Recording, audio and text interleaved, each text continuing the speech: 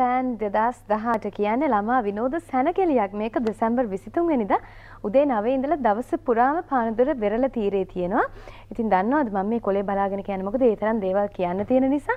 මවුන්ටන් bike තරඟ තියෙනවා, සරුංගල් තරඟ, වෙරළ මැරතන්, බීච් බෝලිං, ඒ වගේම ඇඩ්වෙන්චර් ගේම්, වතුර බලූන්, වතුර බකට්, මැජික් සංදර්ශන, විනෝද අවස්ථා රැසක් තියෙන නිසා මේක නම් මගහැර ගන්න එපා. විශේෂයෙන්ම අවුරුදු 12ත් 20ත් අතර මේ විලාසිතා දැක්මකුත් තියෙනවලු. ඉතින් මේකටත් සම්බන්ධ වෙන්න සහභාගී වෙන්න පුළුවන් බව තමයි කියන්නේ.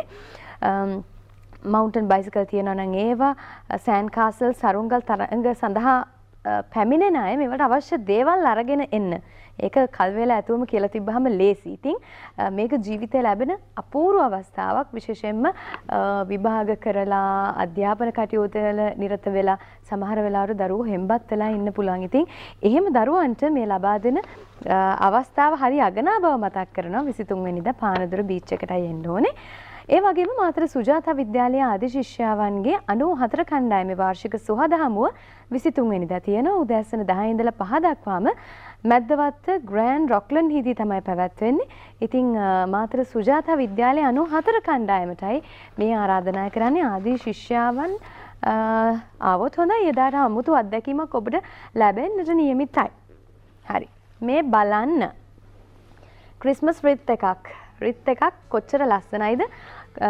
අපි නත්තල සමරන ගෙදරක විතරක් නෙවෙයි, නත්තල් සමරන්නේ නැති නත්තලේ අසිරිය ඈඳා ගන්න බලාපොරොත්තු වෙන ගෙදරකට උනත් ලස්සනට කරන්න පුළුවන් නිර්මාණයක්. හරිම පහසුයි. ඉවතලන දේවලුත් යොදා ගන්න පුළුවන්. මේක බලන්නකො දොරක එහෙම කොච්චර ලස්සනද නේද? ඔව් එල්ලන්න පුළුවන්. එහෙම කියලා කියන්නේ ශර්මිලා පකිරාලි මහත්මිය ඇත්තටම එතුමිය මේ අත්කම් නිර්මාණයෙන් මැහුම් කරණයෙන් බොහෝ දෙනෙක්ට අධ්‍යාපන කටයුතු ලබා දෙන දැනුමක් ලබා දෙන කෙනෙක්. ආයිබෝන් කියලා බොහොම ආදරෙන් පිළිගන්නවා. මේක නිකන් නත්තලේ අනන්‍යතාවයක් නේ. නත්තලේ කිව්වම මතක් වෙන සිම්බල් එකක්. කොහොමද මේක හැදුවේ? මේකට ඉස්සෙල්ලාම වෘතය ගැන කියන්න ඕනේ. ඒක හැදුවේ අර මේ මදුරු දැල් වල තියෙන උඩ රවුම ඒකේ මේ පුරුක් දෙකක් අයින් කරලා මේ අනිත් ඉතුරු ටික සම්බන්ධ කරලා ඒක කුඩා කරලා තමයි වෘතය හදාගත්තේ. ඒ කියන්නේ අපි අපතල ඉවතලන දේවල් වලින් අපතේ යන දේවල් වලින් තමයි හදාගන්නේ. ඉතින් එහෙම රවුම හදාගන්න. ඊට පස්සේ ඒකට මේ රිබන් අංගලයේ සුදු පාට රිබන් ඒක වටේට ඔතනවා. මෙහෙම වටේට ඔතනවා. ඒතුවට පස්සේ තමයි අපි ඉතුරු ටික හදාගන්න. අපි ඒ ටික හදාගන්න හැටි කියමු. දැන් ওই රවුම අරගෙන ওই රිබන් එක වටේ ඔතන එක සාමාන්‍යයෙන් කරගන්න පුළුවන් දෙයක් නේ. මේ ලස්සන නිර්මාණ කොහොමද කරගන්නේ? අපි බලමු. ඉස්සෙල්ලාම අපිට වුණා වෙනවා දැන් මේක මං ගෙනාවේ නම් රතු අඟල් 8 පළල දිග අඟල් 20. මේ නෙට් කෑල්ලක් ඕනේ. ඒකයි සුදු මේ මම මුද්‍රිත මේ කොටන් ඕගන්ඩි මේ නත්තලටම ආවේනික වූ මේ රෙද්දක් තමයි ගත්තේ. ඉතින් ඒක මේ ඒකත් එම මේ මොනවා පළල දිග පළලමයි ගන්න ඕනේ. ඒක ඉස්සෙල්ලාම අපි මෙහෙම මම ඒකේ කෑලි දෙකක් ගත්තා. එතකොට ටිකක් අර මහතට පේන හින්දා මේක කෑලි දෙක මෙහෙම බලමු. කෑලි දෙක එකට එකතු කරලා මෙහෙම පොඩි මේ නිකන් පොඩි වෙන්න වගේ කියන්නේ නිකන් අර ප්ලීට්ස් එන ආකාරයට නවා ගන්න ඕනේ. ඊට පස්සේ ඒක දෙකට නවා ගන්න ඕනේ. ඒක දෙකට නවලා මේ වෘතය තියෙනවානේ. දැන් අපි එක පැත්තක් ගැලෙවුවා. ඒකේ මේ වෘතේ මෙහෙම මේ අර මේ සිදුර වගේ තියෙන එක ඇතුල් පැත්තට දාලා ඉතුරු කැබැල්ල මෙතන යටින් මෙහෙම ගැටයක් ආකාරයෙන්. එච්චර අමාරු දෙයක් නෙමෙයි. ඊට පස්සේ ඒක මෙහෙම රඳව ගන්න ඕනේ. ඒ වගේ මේ ඔක්කොම එහෙම තමයි රඳවගෙන තියෙන්නේ.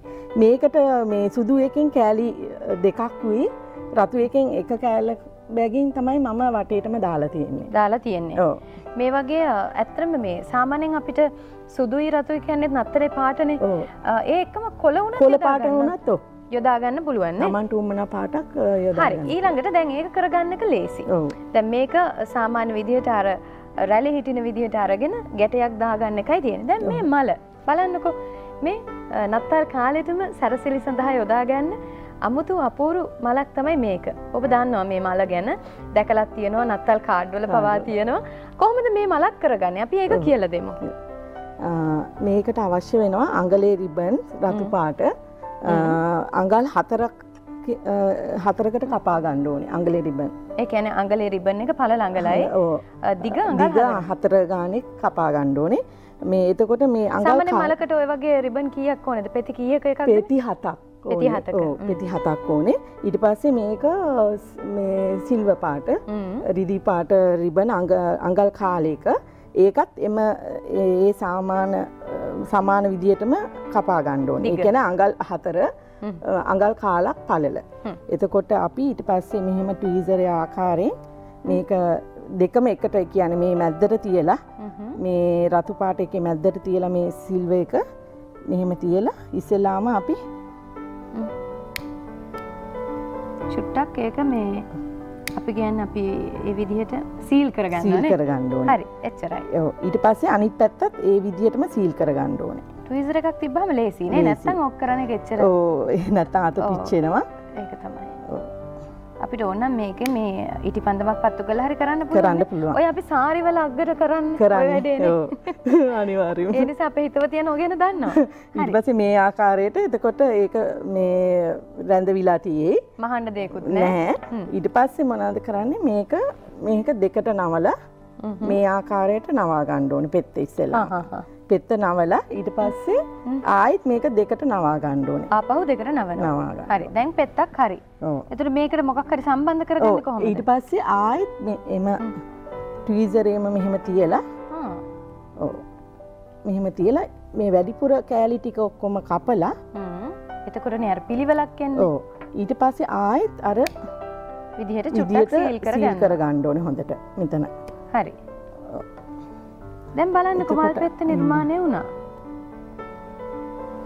දැන් මේ වගේ පෙති 7ක් තියෙනවා. ඊටාම සරලව කරන්න පුළුවන්. ඔබට මහා ඉන්න අවශ්‍යතාවයක් නැහැ. ඊටාම ඉක්මනට කරගන්න එක තමයි වාසි ලේසි මේ දවස්වල බලන්නකො. කොච්චර අගේට නිම වුණාද මේ මල් පෙත්ත. හරි? ඔබට මතකයි අඟල් භාග රිබන් එක දිග කීයද අඟල්? අඟල් 4යි. අඟල් 4යි.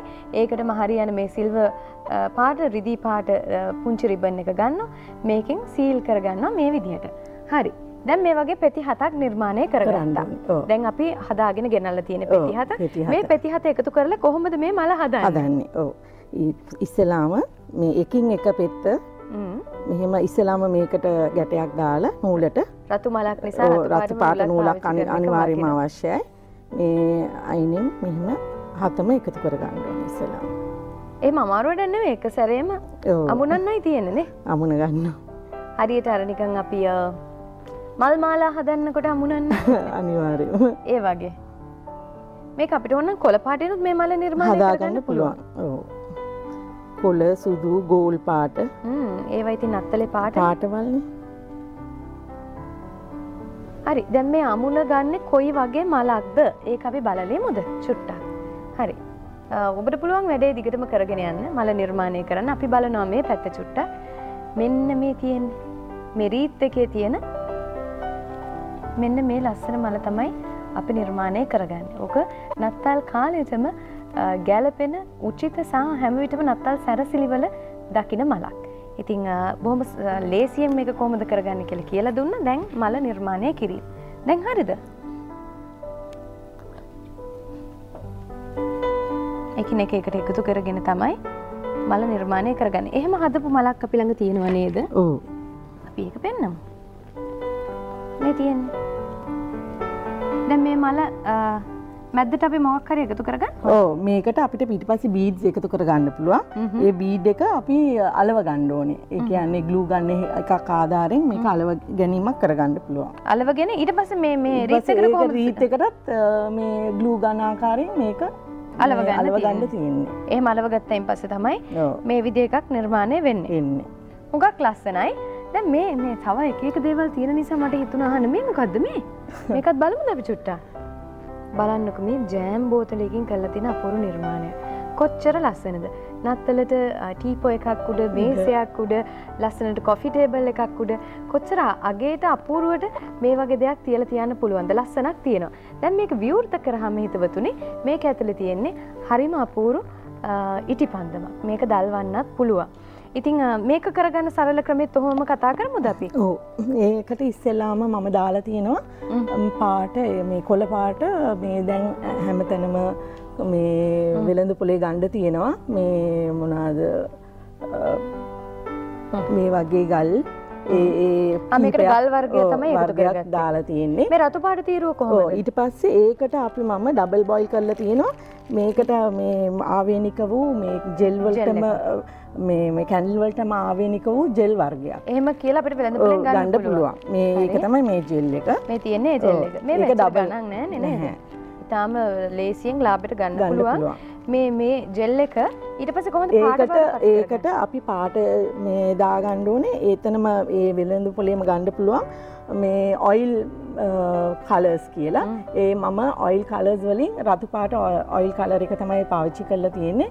ඒකට ඩස්ට් එකකුත් මම දාලා එකතු කළා. සාමාන්‍යයෙන් අපි ගන්න ඩස්ට් එක, ඔය ගෝල්ඩ් ඩස්ට් එක. ඒක ඩබල් බොයිල් කරන ගමන්ම තමයි ඒකත් දාලා එකතු කරගන්න ඕනේ. හරි. ඊට පස්සේ දැන් කොළ තීරුව. ඔව්. ඊට පස්සේ ඒක අපිට වමනා භාජනයකට හරි මේ වීදුරු කියන්නේ ජෑම් බෝතලයකට හරි දාලා අපි ජෑම් බෝතලයක්ම කියමුකෝ. මොකද ජෑම් බෝතල් ඉතුරු වෙනවනේ ගෙවල් වල. ඔව්. ඒකට දාලා ඊට පස්සේ අපි කැන්ඩල් එක වැක්ස් ඒ කියන්නේ පැරෆින් වැක්ස් එක මේ පාවිච්චි කරන්න පුළුවන්. ඒක සුදු පාට මේ තියෙන්නේ වැක්ස් එකක්. ඒක නිකන් වාදනයකට දාලා රත් කරලා ඒකට ආයිත් අර ඔයිල් කලර්ස්ම තමයි යූස් කරන්න ඕනේ. කොළ පාට හරි වෙනත් පාට රත්තරන් පාට හරි මොකක් හරි එකතු කරගන්න පුළුවන්. එකතු කරගන්න පුළුවන්. ඊට පස්සේ ඒකටත් ඕන ඩස්ට් එකක් යූස් කරගන්නත් පුළුවන්. ඊට පස්සේ තමයි අර මේ වටේටම මේ රේන්දයක් දාලා රිබන් එක දාලා මේ කොටස කොහොමද නිර්මාණය මොනවද මේ? මේක කෝඩ් එකක්. කෝඩ් එකක් නේ? ගෝල් කලර් කෝඩ් එකක්. ගෝල් කලර් කෝඩ් එකක්. කෝඩ් එකක් වටේටම ඒක මේ අර මේ මේකෙම එනවා නේද පියන. ඒ පියන උඩට තමයි මම ඒක මේ මොනවාද සවි කරලා තියෙන්නේ. දැන් මේක බලන්නකෝ මේ ජෑම් බෝතලේ පියන. මේ පියනටම තමයි ගෝල් පාට කෝඩ් එක ගිහිල්ලා තියෙන්නේ. රත්තරන් පාට කෝඩ් එක ගිහිල්ලා තියෙන්නේ මේ පියනටමයි. ඊට පස්සේ වටේම අලංකාර කරගෙන තියෙනවා මේ සාමාන්‍ය නෙට් රෙද්දකින් නේ. ඔව් සීක්වෙන්ස් මේවා මේ වෙළඳ පොලේ ගන්න තියෙනවා. නෑනේ කවුරුත් මේ ඇවිල්ලා මේ ජෑම් බෝතලයක පියනක් කියලා. නමුත් ඒක තමයි වඩාම වැදගත්. අපි ඉවතලන දේවල් අපේ ගෙදරම තියෙන දේවල් එකතු කරගෙන නත්තලේ අසිරියම වපාන්න දෙයක් හදන්න පුළුවන්. අපි චුට්ටක් මේක පත්තු කරලා බලමු. මට නිකන් ආසාවක් ආවා.